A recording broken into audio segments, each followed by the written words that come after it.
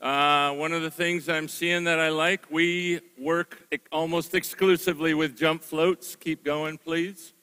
And one of the things, we don't demand that our servers serve by tossing with one hand or with two. I'm seeing a lot of one, and one of the things we like about the one, even though we have world class, we have elite servers who toss with two.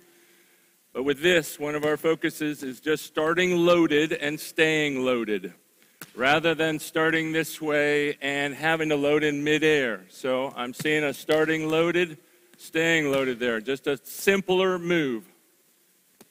Another focus for us, and I saw it on that one, is just lifting the ball in our line. So if my line is right here, I saw a line go right in front of that hitting shoulder or serving shoulder, toss it in our line. And then we put a lot of emphasis on the contact, as Terry talked about. The best feedback on how our contact was, big difference between those two. One of them hit it in the midline of the ball, and then another hit the side of the ball or outside the midline. We're aiming for lots of clean contacts, where I hit the middle of the ball and it comes off with no spin.